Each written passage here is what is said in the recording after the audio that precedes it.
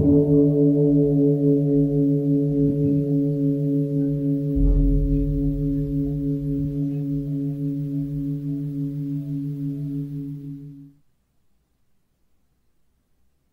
all beings be happy, may all beings be healthy, may all beings be free from harm, may all beings love life, may all beings awaken.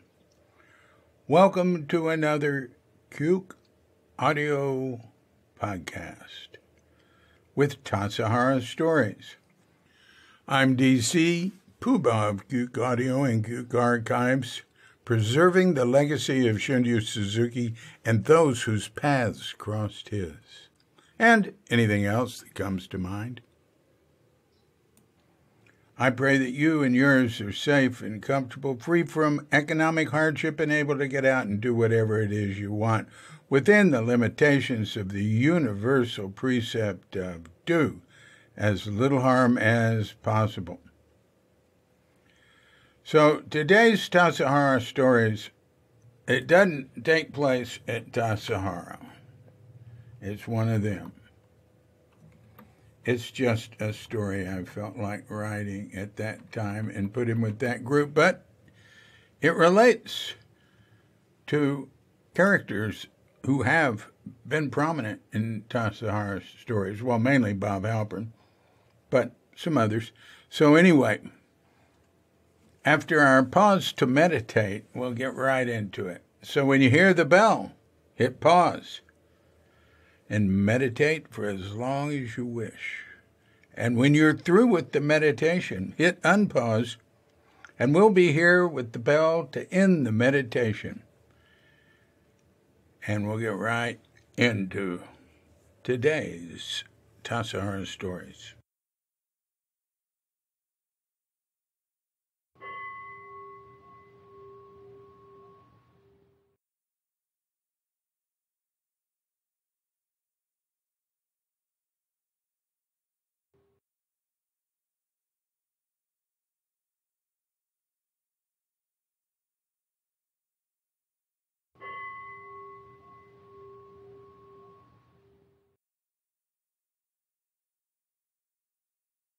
Rimpoche. "You're drunk," Suzuki had scolded Bob, drinking beer at the Hagiwara home, where Suzuki went to do a family service. He didn't scold me at their home when I'd driven him. I think it was because I had just one on tap in a mug that was offered, and Bob probably overdid it with more of a flair for drama, even though he didn't even like to drink beer. As I'd learned in my experience with Japanese priests, alcohol is part of the Buddhist scene in Japan. There are priests who don't drink and austere lineages, but Japanese priests are known for their drinking.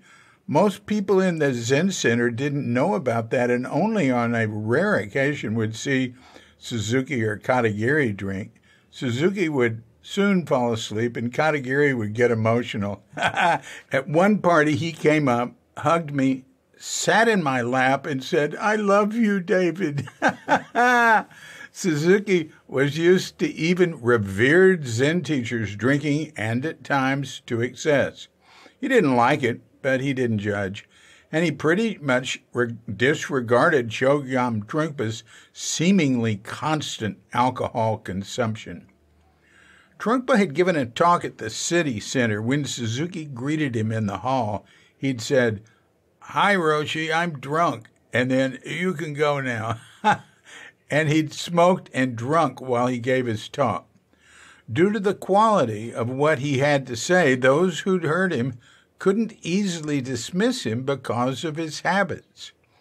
At that talk, an old Zen student named Henry Schaefer escorted Trungpa, who was not only tipsy, but somewhat crippled from smashing a car into a tree in Scotland, where his first Western Centre was.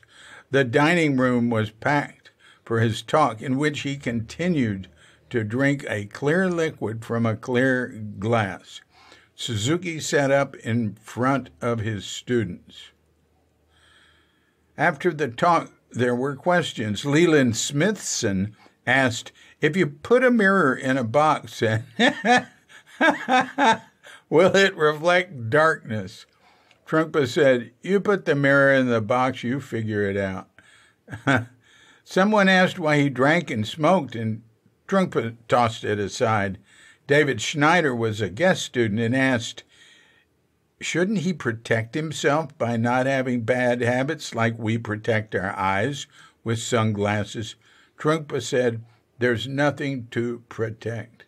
There's nothing to protect. Afterwards, walking to his room, Suzuki, shaking his head, said to Bob Halpern, he's such a good teacher. If only people could see how he's teaching them.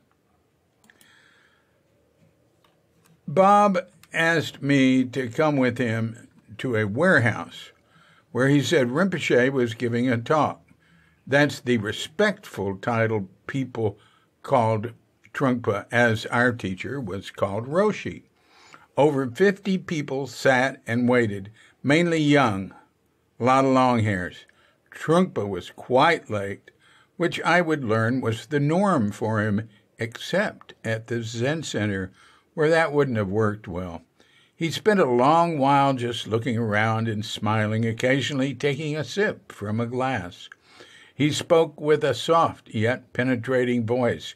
He talked about how the practice was to be awake, to be fully with the moment, not to take any trip away from simply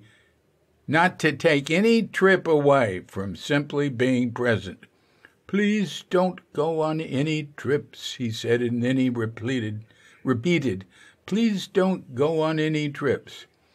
There was an imploring quality to his voice. He repeated that many times with such earnestness, it seemed he was about to cry.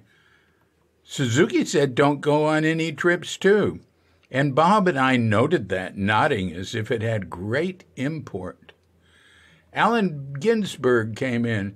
Trungpa commented on how we could see him now that he was clean-shaven. Turned out Trungpa had been with Ginsberg before the talk and had chided him about his beard, so Ginsberg got rid of it. He carried a harmonium.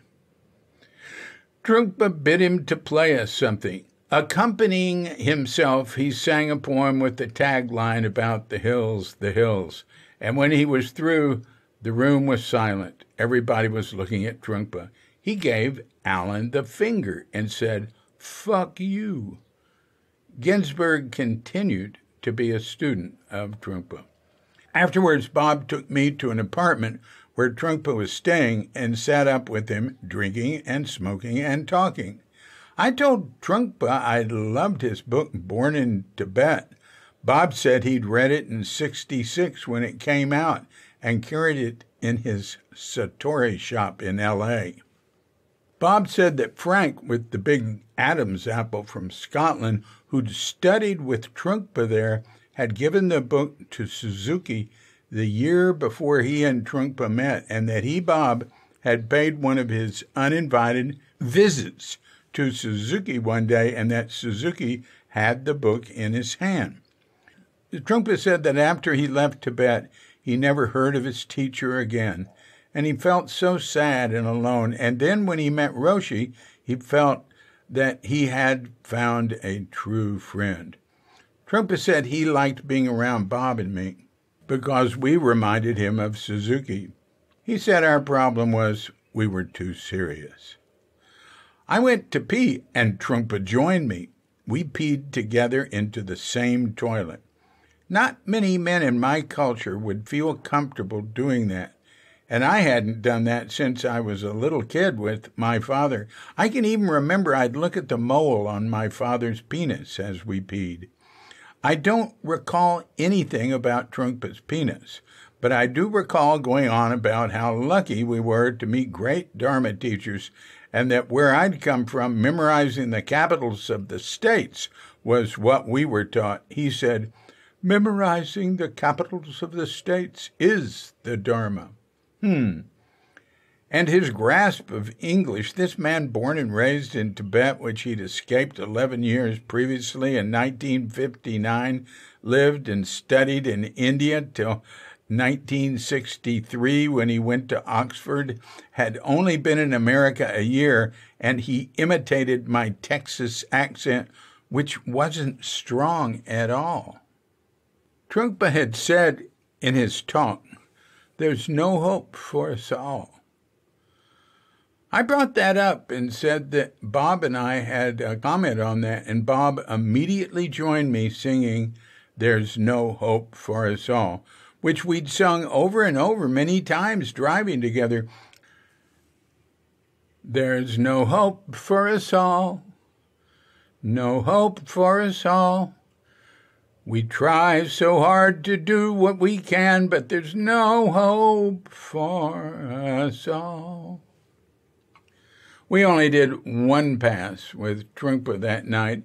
I'd say it was well received and that he did not shoot us the bird or say "fuck you." Trungpa was with others, and Bob excused himself, saying he had to find someone to retire to Rimpoche's room with him for the night. I knew he'd slept with one woman who was there and asked what about her. Bob said, "Well, it's hard to beat a new one." Before long, a woman I knew from the Zen Center came up to me and asked if I could tell her husband that she was spending the night with Rimpoche. I said, gulp, "Sure." They lived at the city center where I was headed off to. I got back pretty late and tapped on his door. He opened it bleary-eyed, and I told him his wife wasn't feeling well and would be staying at the apartment where Trungpa was staying. The next day, she came up to me and was angry, asking why I'd lied to her husband. "I told you to tell him I was staying with Rinpoche, and you told him I was sick, and he was really worried about me." I told her I was sorry, but I just couldn't bring myself to tell him she was going to sleep with another man. "He's not just another man," she said. "He's our teacher." So,